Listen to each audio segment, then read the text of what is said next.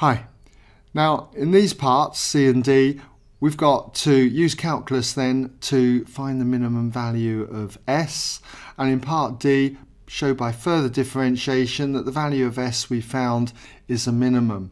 So if you'd like to have a go at this, haven't done so already, as usual, I'll just give you a moment to pause the video. When you come back, you can check your methods and working against mine. Okay, welcome back then if you had a go. So in order to find a minimum value of S, this will be where the gradient of the curve equals 0. Mind you, that would be true for any stationary point, maximum or minimum. And in order to get gradient, we need to differentiate this, okay? So let's just look at changing this second term here, okay, on the right hand side. First of all, change it to 7,680 times x to the power minus 1. Remember, x to the minus 1 is 1 over x. So in order to differentiate it now, if we differentiate with respect to x, for this first term we get 2 times 60, which is 120. Reduce the power by 1, you got just x. For this next term here, it's going to be minus 7,680 times x to the power minus 2 when we reduce the power by 1. I'm going to clean this one up, okay? We've got 120x. I never like working with negative powers there. So that's 7,680 times 1 over x squared, which is just going to give us 7,680 over x squared. Now, we know that at stationary points, I'm not really going to say that it's a minimum, okay? I don't think we should really. But at stationary points, we've got that the gradient, that's given by ds by dx, is equal to 0. And if that's the case, then I've got 120x minus 7,680 divided by x squared. That's going to equal 0. And to solve this equation, because it's got a fraction here, x squared, I'm going to get rid of that by timesing each term by x squared. And that means that we get 120x times x squared is 120x cubed. Then for this term, this will be just minus 7,680, and this is going to equal 0. So if we rearrange this equation for x cubed, I can see that x cubed is going to be equal to 7,680 divided by 120. So let's just put that in, 7,680 divided by 120. And that's nice actually, that goes in 64 times.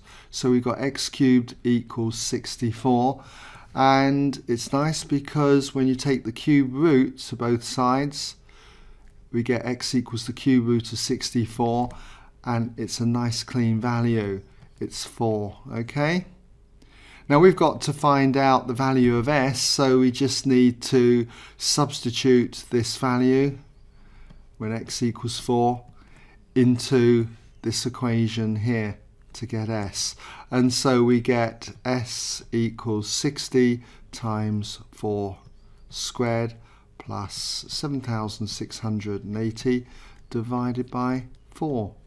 And if you work this out on your calculator, you end up with s equaling 2,880, okay?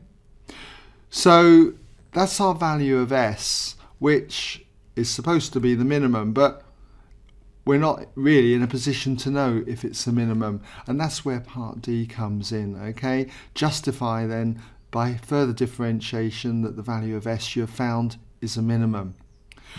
And we do that then by differentiating ds by dx a second time, getting d2s by dx squared, substituting our value of 4 in, and if it comes out positive, then we know it's a minimum, okay?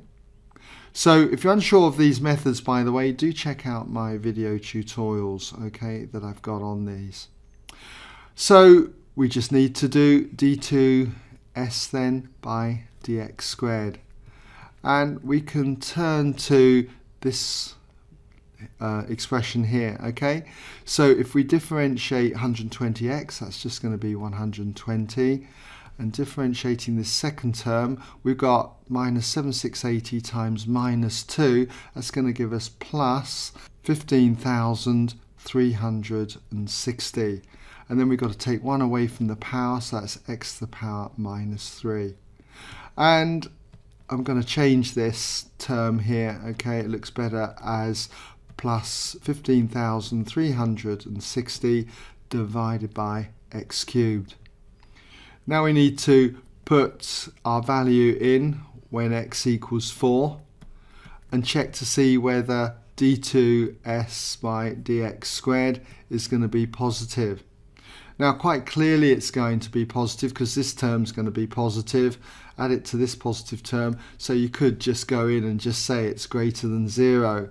But if you do substitute 4 into here, you find that you get 360. Okay, so it's greater than 0 and therefore it's a minimum. Therefore S is a min. Okay, when x equals 4.